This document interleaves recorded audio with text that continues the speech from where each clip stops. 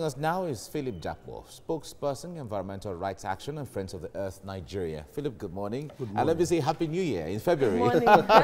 It's always a pleasure being here. Nice to see you. You guys are doing a Yeah, very good thank job. you very Thank much. you very much. Thank you. And you are doing great too. Yeah. Now, the point there is, alarm is raised again. We get this almost every year now as to the level of rainfall, the impact, and what Nigerians should do. But nothing ever gets done from the experience in the last 2, 3, 4, 5 years. Every time these warnings come out, nothing happens until the real thing happens.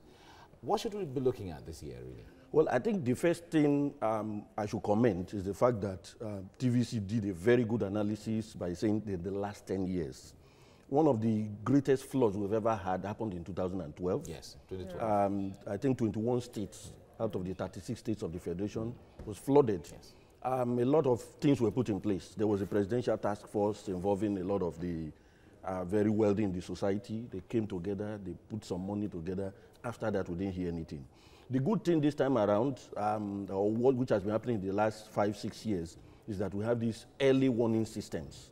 The implication is that the states can plan, the federal government can plan. But unfortunately, what we've been seeing over time is the states prefer to wait till the last moment when these emergencies are on ground and start talking about ecological funds, when there are little things they can do to ensure that people are safeguarded. So it's unfortunate. In 2020, we have heard it. The rains are going to come very early. Yeah. We're already in February. And it's going to a longer period of time. Exactly. Last a long period of By time. now, we should be hearing, for instance, that NEMA has gotten helicopters, speedboats, so that they will visit those remote areas where you expect people to be trapped.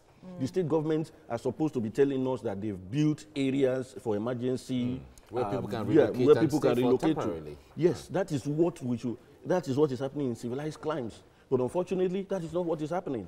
And then, of course, the greater issue is that we don't have a lot of synergy between NEMA, the National Emergency Management Agency, and their state counterparts.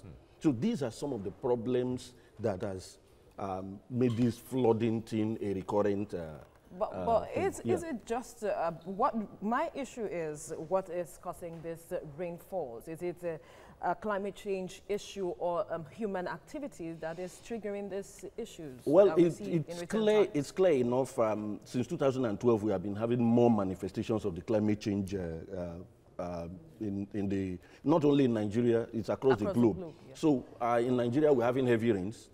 In Cameroon, we're having heavy rains. The situation in 2012 was caused by the fact that we had very, very heavy rains in Nigeria and Cameroon. Cameroon has the Lagdo Dam, which is upland, and we are down, downland. So when the dams became threatened, they had no option but to release waters. It also happened last year, and it is likely to happen this year. When the Lagdo Dam was built, I think the arrangement was that Nigeria will also build buffer dams down the line. But unfortunately, I think that was 1979. Till date, Nigeria has not done that. So we prefer this fire brigade approach rather than taking concrete actions. Now, where does the human activity come in? Of course, when people build on floodplains, who do you blame? It is a government that is supposed to ensure that this does not happen. It's happening all over the country. Supposed green areas, people are building on those areas. Who is giving them permits? Who is sanctioning those who do these kind of things? So we have to go back to government. Government is supposed to do what it is supposed to do. But unfortunately, it's not the case. Let's take it from the eyes of the people themselves now. Government is meant to be the one responsible for evacuating the people, enlightening everyone. But on the side of the people, what can they do? Well, people need a lot of education. Okay. I think TVC is doing more education than even the government should do. Because by now you should have National Orientation Agency talking to people. We have TV, we have radio, we have local languages. But do you hear these things? It's not happening. But on the side of people, if the people are educated, I think a lot of people will even evacuate themselves without waiting for government to come in. So this is where we are today. This is the problem. Now, if we see things from the climate change perspective, there's the issue of cutting down on greenhouse gas emission and all of that. But there's also the drive to develop. There's the drive to establish industries. There's a drive, to take care and suck up all the unemployment challenges. And all of these things have to do with more companies, more industries, more factories out there. How do we balance these arguments? Well, I think things must be done in a responsible manner. Okay. Most nations of the Western world are still developing and are looking at safe options for development. So they talk of renewable energy. But unfortunately, we are still heavily dependent on fossil fuels. So if you are bringing more cars into the country, if you are building industries, you are naturally going to depend on these fossil fuel, petroleum products. We have generators. Go to the areas where you have, do you face me, I face you, and those kind. You have these generators. All depends on fossil fuel. So if we must take care of our environment, if we must do our bit so that we are not at the mercy of nature, then we must also start looking at a post-fossil fuel economy. It is not too hard. Some countries, even on the continent, are doing some little things. If you go to Ghana, for instance, they don't use plastic bags anymore. They use paper bags that are biodegradable. So they are putting some little things in place to make their environment safer. But do you think, how challenging do you think it will be to putting those things into place here, seeing how this has become a part of us, using generators? People will tell you that plastic bags, people will tell you that that is the only option they have when it comes to using generators. And does this also reflect our commitment towards dealing with issues of climate change as well? Well, fortunately, it is not hard. It only takes the political will. If we match our talk with action, I think we'll get there. Nigeria, for instance, is part of the climate change debate. We go to the conference of parties and we make commitments. When we come back home, what do we do? Some of the commitments Nigeria as a nation has made and continues to make is that we are going to come back home and we're going to have mass transit. Mass transit will make you and I keep our cars back home. Mass transit will take the stress off the roads. Because at one fell swoop, the train, for instance, will take hundreds of people. These are, they are not too much, they are not rocket science. If we are talking of transiting, it is also not rocket science, because what we make from fossil fuel is enough for us to transit to clean energy. And these renewables that are cheap and affordable. But you are engaging with government. Yes. And so how much are you pressing to see that the government, meet up with all of its commitments? Well, one of the things we are doing is what we are doing here. We continue to talk. But like I said, is the political will there? Is the government in bed with the fossil fuel industry? These are the kind of things that we must take into consideration. So this kind of industrialization model that we have adopted is one of the reasons why we are having these unusual rains. And we have been having more of them since 2010. 2012 was mammoth. 21 out of the 36 states were flooded. The rains intensified. Not only it was across Africa. Cameroon had to release water from the Lagdo Dam, which flooded states here in Nigeria. But the political will is the most important thing. NIMET has warned that we are going to have unusual rains. Where are we taking it to from that point? Are the states prepared? Is the Nigeria National Emergency Management Agency prepared? Do they have what it takes to take people to safety? Are the states building camps that will house people? What will the states of the camps be? In 2012, I visited one of the IDPs, and you will be so shocked that you have close to like 300 families, and in those places you had like 2 or 3 toilets, And so people are likely will leave the camps with diseases. Women are sharing toilets with men. People who are physically disabled will crawl to those places.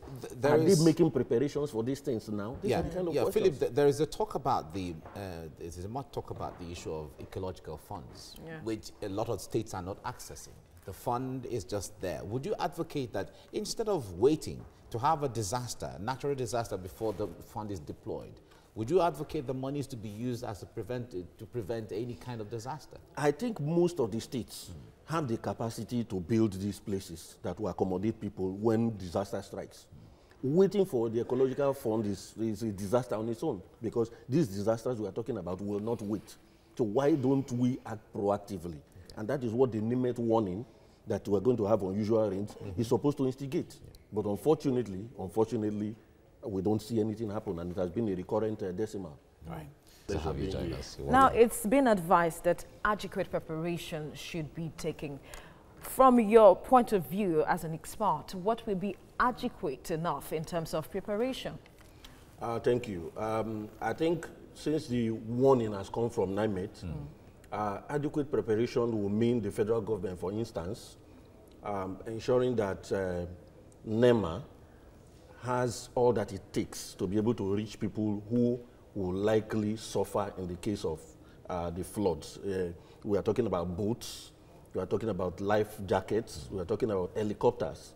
There are likely going to be places that will be inaccessible, and as such, we cannot say those people are going to be abandoned. People are going to be evacuated. We've seen this happen in other places. It is possible here. So that is at the level of the federal government. The state emergency management agencies must also work hand in hand with the federal to ensure that, you know, even at the state level, we have the same kind of plans. And at the same time, the state governments must make sure that the camps for people who are likely to be displaced are set up. It is not when, if it will happen, it is exactly when it will happen. Now we're going to have longer rains like we had. So the implication is that it's also going to affect farming. So plans have to be made in this regard. But I think one that is very, very important is that the state governments and the federal government must make arrangements for people who will be evacuated. And for now, whatever is going to block the floodplains must be removed. It is simply, we've been contending with this over the years. And it's the same cycle. People complain, people will weep, they've lost property, and you know, things have continued along this path. It must change. Yeah, we often hear on when things like this happen, and they say people should come to their aid, government should help them, and you know, the call on well-meaning Nigerians. One can only feel that pain. But from the eyes of the people who are the first to feel the brunt of this, what should they be doing now? What should they likely be doing? Well, we've had a recurring pattern. And we've seen over the years that government does not actually come to the rescue of people. So survival must come first. So personal survival, if you know you are living along where you have those floodplains, it is simply normal that you move. We don't have to wait for government anymore. It is anticipated that agencies like National Orientation Agency starts notifying people. But with what has happened in the past, we can see that people are usually taken unawares. But we have this notice. It is starting sometime in February, this month. So it's not far from us anymore. A lot of people don't know if they live on the floodplain. If where they reside is actually the route for waters when the rains come. Well, in the last 10 years particularly, we've seen when it rains, some parts of Lagos, for instance, are usually flooded.